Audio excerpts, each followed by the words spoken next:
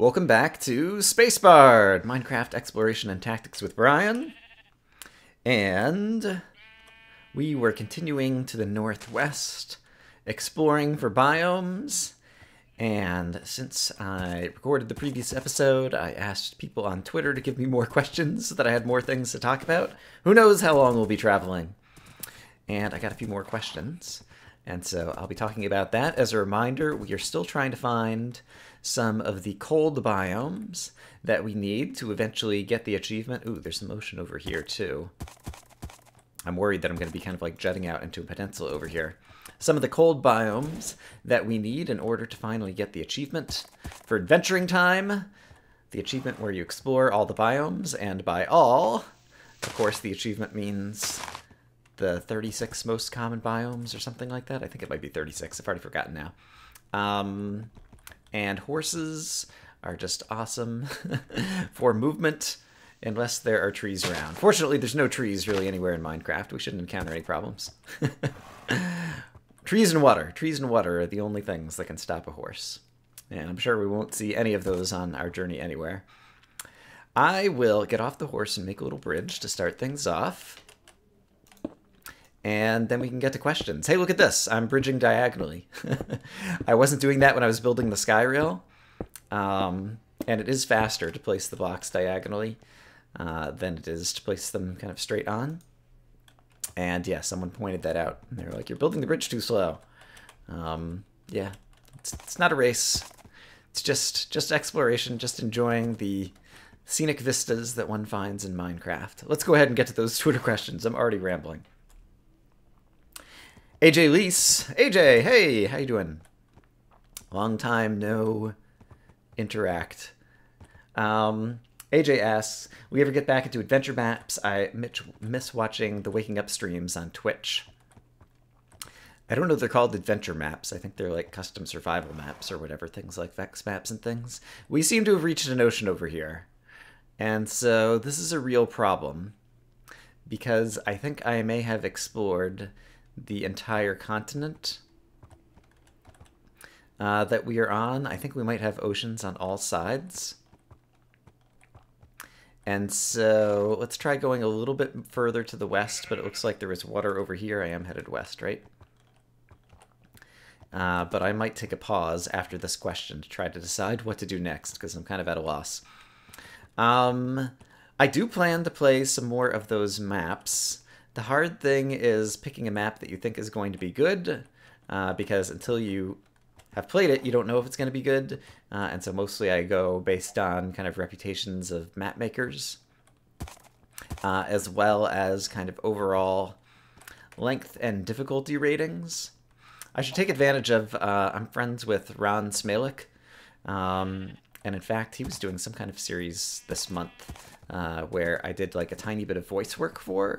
I don't know a whole lot about it. For those of you who don't know Ron, he plays tons and tons of Minecraft maps and kind of like rates them and different things. And he recently rated one of the recent versions of Bingo and gave it a good score. Thank you, Ron.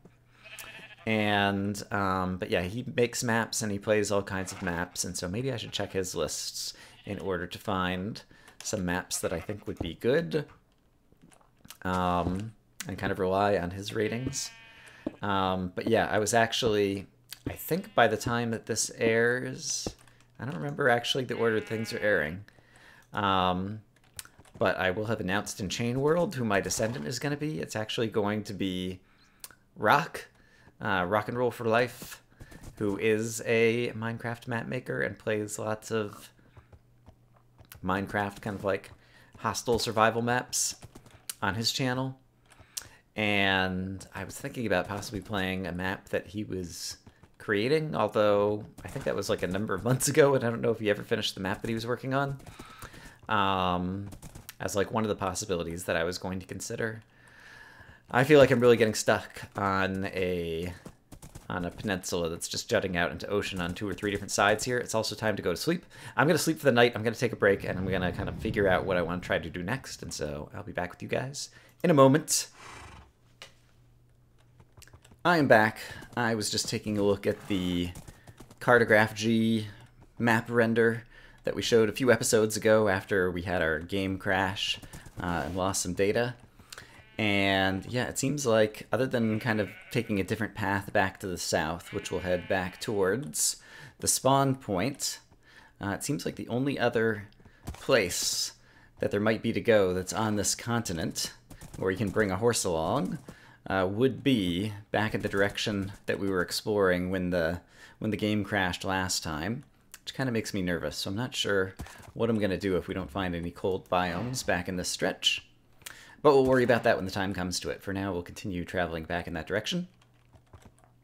And yeah, so I guess long story short, to answer your question, AJ, I could definitely see myself potentially playing some more of those maps in the future, but it's mostly a matter of finding a map that looks appealing to me and the right kind of difficulty and length, and also having it come up kind of at the right time when I don't have other projects going on, such as when I come up with the idea for SPACEBARRED and I'm like, ooh, that's the Minecraft series that I want to focus on first. Or get invited to cool things like Chain World, which is the other thing that's been taking up my time recently. And yeah, like the two of them, actually, they both take a bit of time to record and edit. All right, but thank you for your question. And perhaps in the future, there'll be things to look forward to. And yeah, in general, like with Twitch, like I don't, stream all that often, but occasionally I go through kind of phases where I do a lot of Twitch streaming. And so perhaps one of these days, another one of those phases will come along. Let's move on to the next question. Cecile, you guys know from Cecile, perhaps, from a bingo video she did with me. Cecile asked, when are you going to make a Strangelands vid again? And yeah, I haven't made a video on Strangelands in a while. I've been a slacker. And yeah, I don't remember if I talked about it actually recently in Exploration and Tactics or in Chain World. I think one of those I talked about it recently. Oh gosh, how do I get from here to there?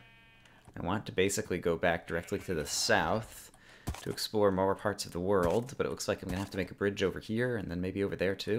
Oh, sorry, horsey. I guess with the diamond armor, does that like protect the horses from fall damage as well? I don't know how horse armor works all that well, quite honestly. It's one of the game mechanics I have not studied in very much depth. I think maybe I will make a long bridge across here. Do I have enough blocks? Yeah, I've got like a stack and a half of half slabs.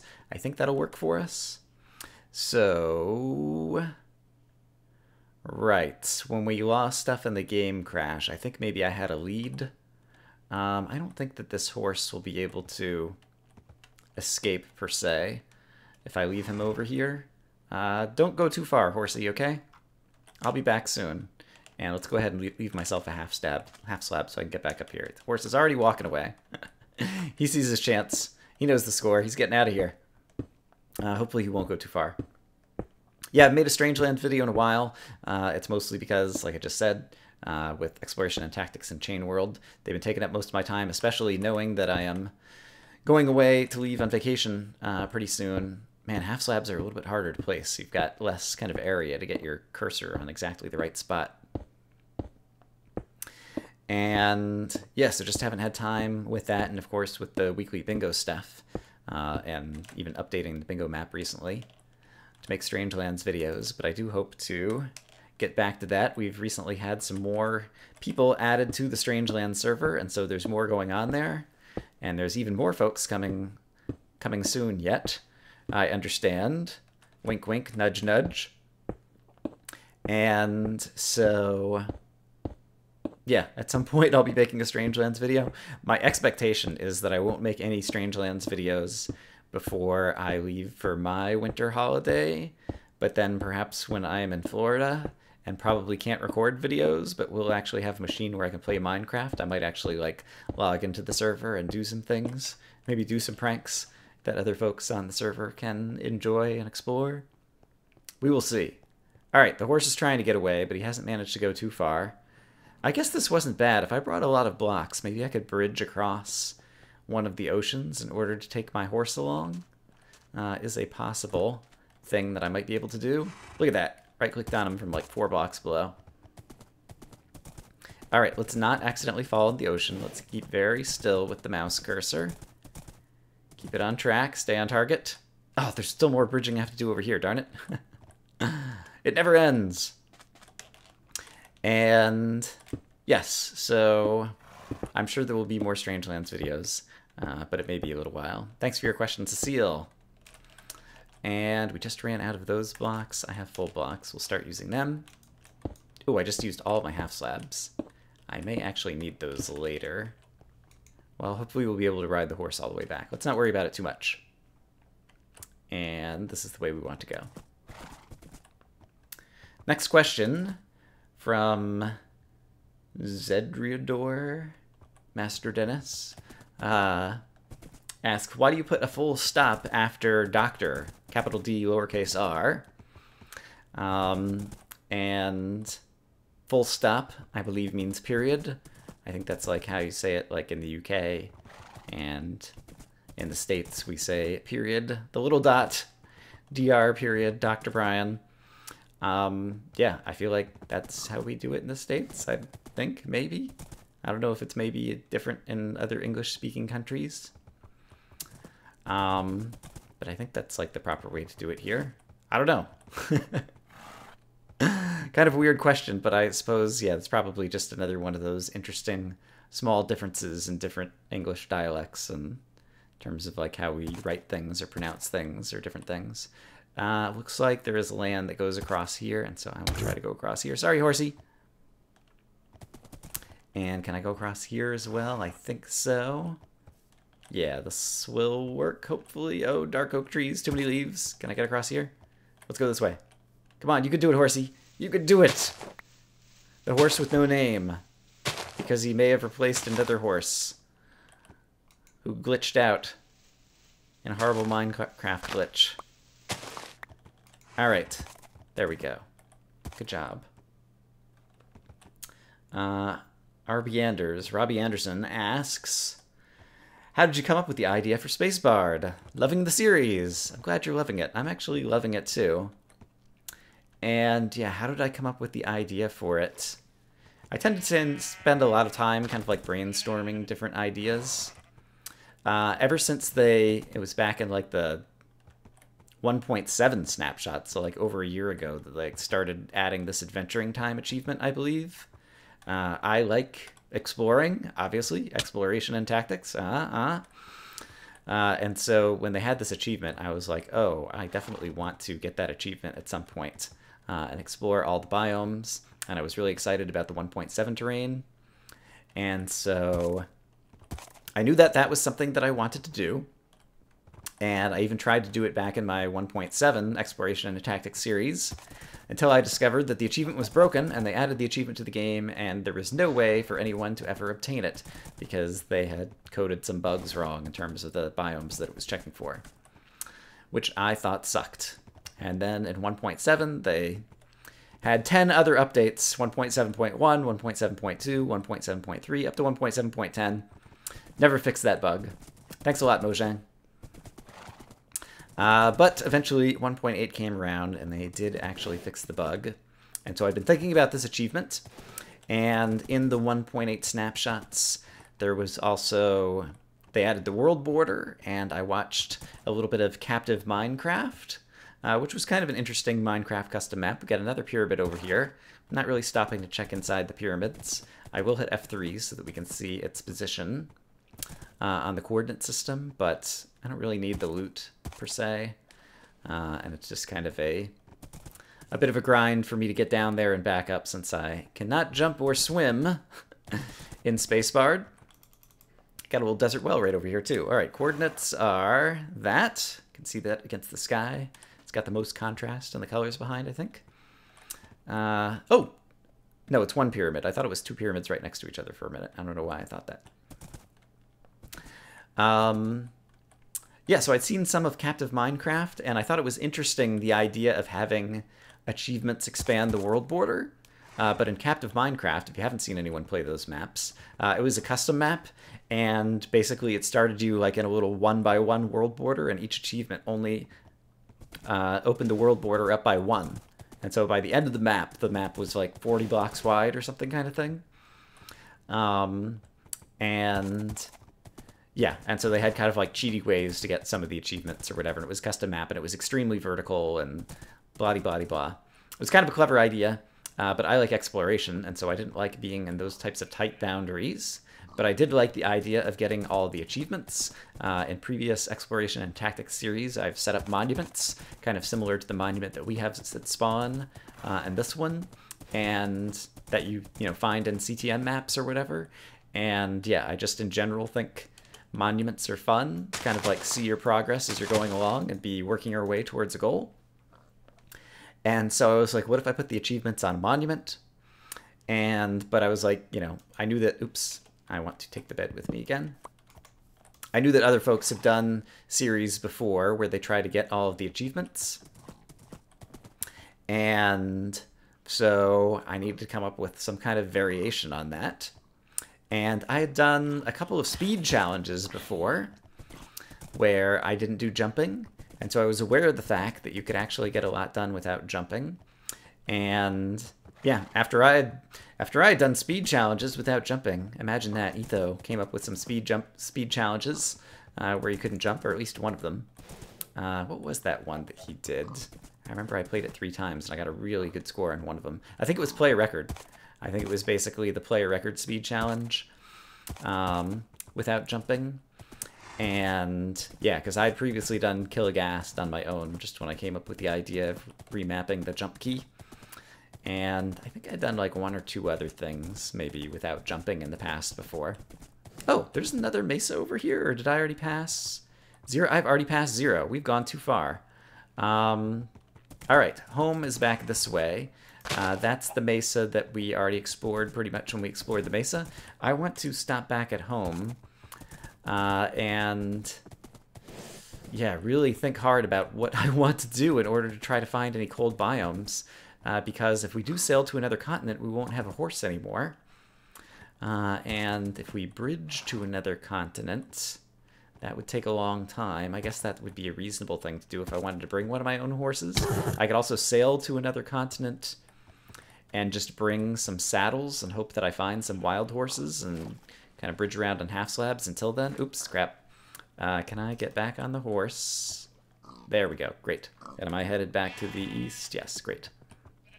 Okay, I think we're headed back towards 0, 0. Yeah, it's only like 1,000 blocks away this way. I just crossed the river, and that seems like that was a dumb thing to do because it seems like that side is the side that is connected via land. Let's try to run across here. Yay, good job, horsey.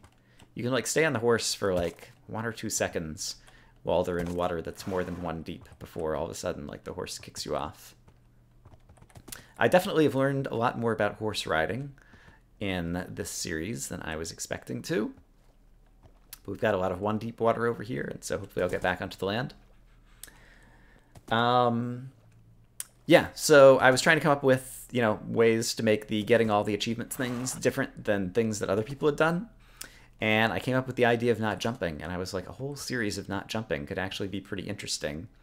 Zisto had his Rules That Matter series, where he had different rules, like once you place a crafting table or a furnace or something, like you couldn't pick it up again, you had to like make a new one, and different kinds of things that kind of forced you to place things in the world kind of in weird ways, and you ended up with kind of like interesting looking builds and terrain and different things. And so I was thinking about that, yeah, for SPACEBARR'D. I was like, I'm gonna have slabs everywhere and ladders and different things, and so I thought that might look interesting. And definitely around our base, like we still have tons of slabs for just kind of walking around that whole kind of plains and swamp area that's over there. And yeah, I just continued to kind of like write down ideas and kind of riff on that idea, and yeah, came up with the idea. Then I was thinking about, like the world border expansion kind of thing, and I was like, if I really wanted to get, explore all the biomes, I was like, I'm gonna have to have a huge world border by the end of it. And so I was like, rather than just expanding linearly, what if I had the world border double? And so I did some, back of the envelope math and figured out how many achievements there were, and also was looking at different kind of monument designs. And I was like, what if I do it 3 at a time, and every 3 achievements it doubles? And that let me start out with a world border size that was kind of like just the right size to fit the monument in. And by the end of it would be big enough to find, hopefully, all the biomes. And yeah, continued to refine the idea, and then I was trying to come up with a name for the series, and I don't know, I was in like a puzzly mood, and I was doing like anagrams with SPACEBARR'D, because I had that idea up there, and then in previous series I'd done the thing where when I die I make a donation to Farlands or Bust, and I realized that SPACEBARRED could be like a pun on SPACEBARR'D, as we did back in episode 1. Yeah, and relate that to Kurt, and then I came up with some other silly things, and so yeah, it's an idea that evolves over time. This is not... Sometimes you have ideas that it's just like, you know, you have a flash of lightning insight or whatever, and you're like, aha, this is genius. And then other times it's something that, yeah, I remember seeing this, something that happens over a long period of time. And so this is one that kind of like was an idea that evolved over a long period of time, but ended up in, I think, a pretty cool place. How close are we to home? 400 blocks or so. And I am still... I need to go this way to get back to 0, 0, it looks like. But yeah, I've been really happy with it. I think that this has been a fun series. It's definitely been something that I don't think anybody else has done. I think I mentioned a few episodes ago, like I posted it on the Minecraft subreddit, and I got lots of upvotes. People liked the idea, and I posted a few screenshots, and yeah, has just made for a fun and interesting exploration and tactics series.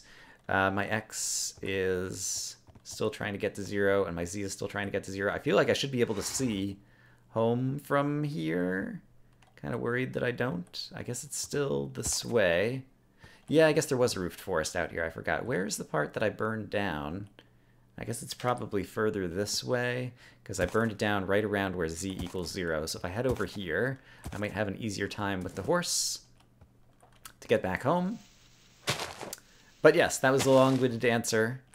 But I think kind of like the full correct answer to the question of how did I come up with the idea for SPACEBARR'D. So there you go. Yeah, I often write down kind of like notes and little ideas on Post-it notes that are scattered all over my desk. And after I think about ideas for sometimes days or weeks or months, sometimes it all just kind of comes together. And this one finally came together with something that I thought was really interesting.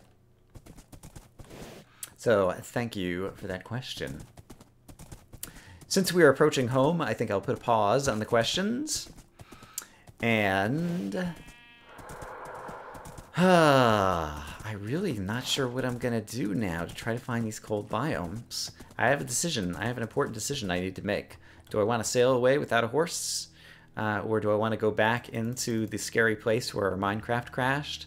That seems like it might be the only remaining land portion of this continent that is yet unexplored. Or what do I want to do? I'll think about it and see you guys in a bit.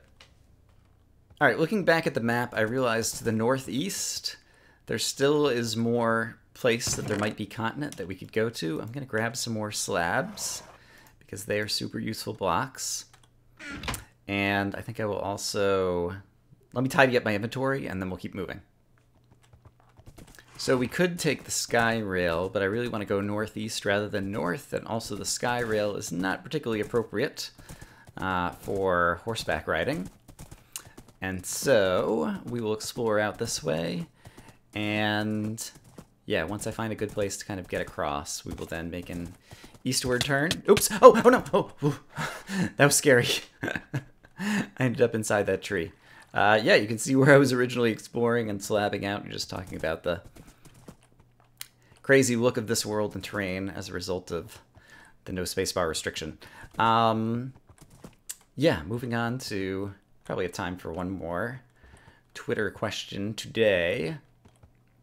Cone Dodger, you guys maybe know Cone, has done some bingo testing for me, and is a popular enjoyer of Minecraft bingo. Cone asks, Brian, how do you get through these trees? No, that's not what Cone asks. Cone asks, if you could own any non-traditional pet, and then has in parentheses dog/cat. So I guess something that's not a dog or a cat. I have had cats in the past. I do like cats. My little YouTube and Twitter icon thing or whatever, like, has the little kitty cat who says want, and I enjoy cat pictures and memes on the internet, and yeah, I like cats. But if you could have a non-traditional pet, what would it be? That's a good question. I I've heard a number of people say that pigs are very smart and can be interesting pets. So I suppose that would be a possibility. It seems like it's kind of like one of the things that's somewhat close to a dog. Let's see. I've had friends in the past who had, like, hedgehogs. Yeah, like hedgehogs and hamsters and kind of like small rodent-y animals like that, I think are often popular little kid pets or whatever. And they're kind of cute, but not particularly interesting to interact with. All right, we have some mountains over here. I think I need to go a little bit more east than north. Sorry, north than east. So I'm going to head a bit further to the north here and then try to change back to a northeastern kind of tack and see if the continent continues over here. Yeah, and apart from that, then there's, you know, like big animals. Got people like Zuria who love horses. Winter Maw, I think, has rabbits, bunnies. And those are both animals. Pigs, yeah, everything's everything's a Minecraft animal, apparently. All the ones I'm giving any serious consideration to. I don't know that a horse is like so much of a pet as like a, I don't know, companion or a worker or something. I don't know. Yeah, yeah, and I can imagine that there's stranger possibilities out there, but those are some that kind of spring to mind. I don't know. I think I'll say pig for the purpose of this answer.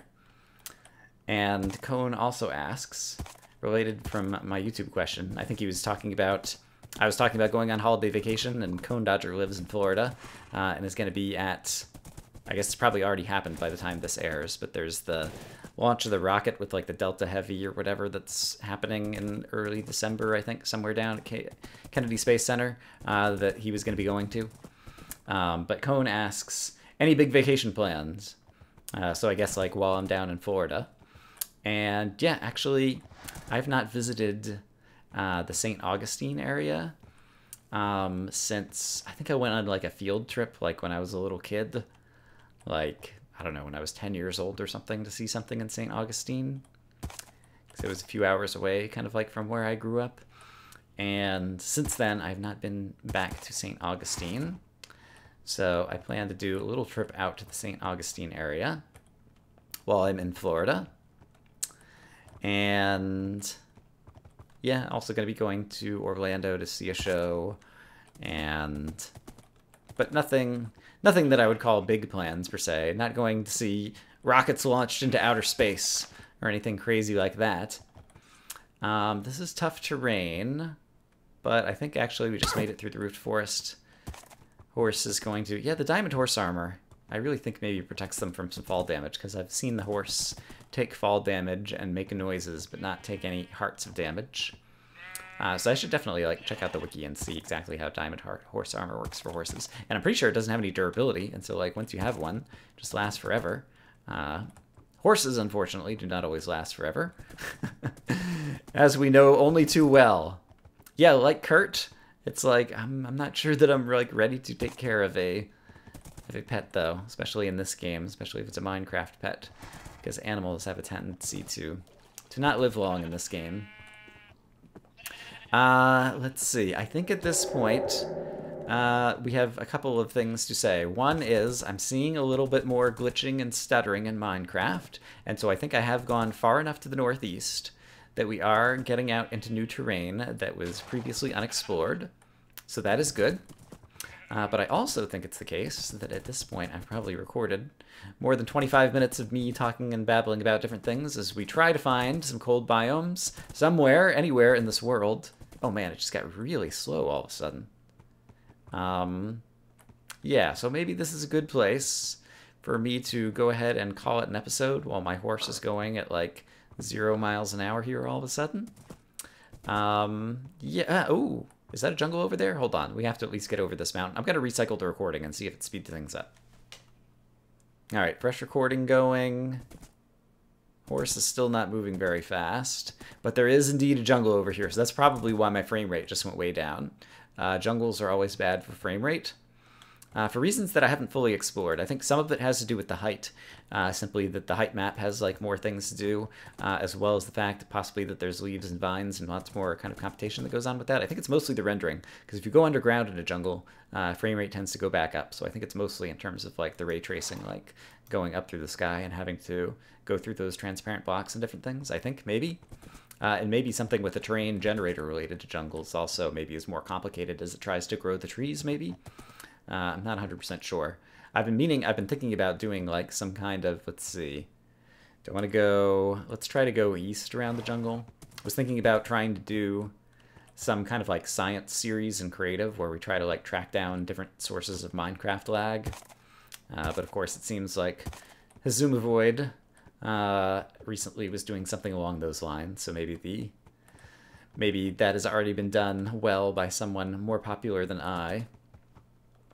But that's something that I'm always kind of curious about, mostly so that I know what I can do to improve the frame rate in my videos. Because, yeah, at 60 frames per second upload, and I'm only getting like 30 frames a second in the game, makes that awesome new YouTube feature not all that valuable. All right, I said I was going to end this episode, so let's go ahead and call it here. I hope, as always, that you guys are having a great day.